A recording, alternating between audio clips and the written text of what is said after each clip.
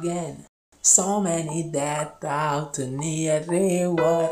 Why you going near to water? Even you don't know how to swim.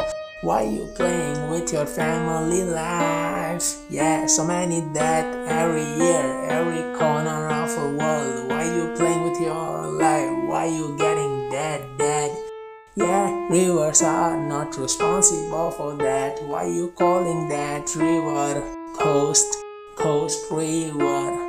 I know some bad, abnormal, paranormal activity happens, but why you going there? Even you know that thing that many of people die in there every year.